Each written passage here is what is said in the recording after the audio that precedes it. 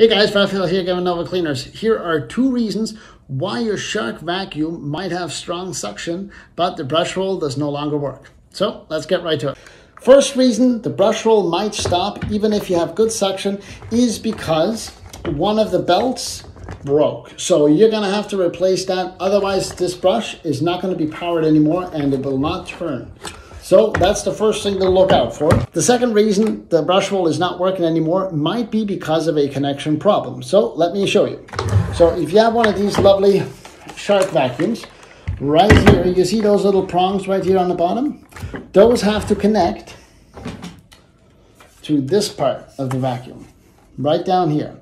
So if there is a connection issue between those two, nothing will signal the power to the brush roll. Therefore, you have good suction when you use the handheld attachments, but there's no power going to the motor head down here. So that is a big problem.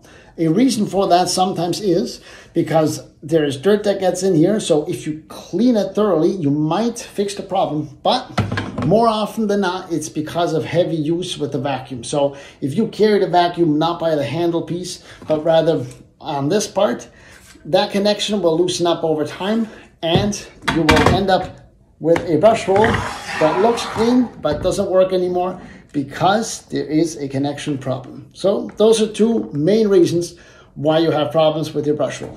Thanks for watching.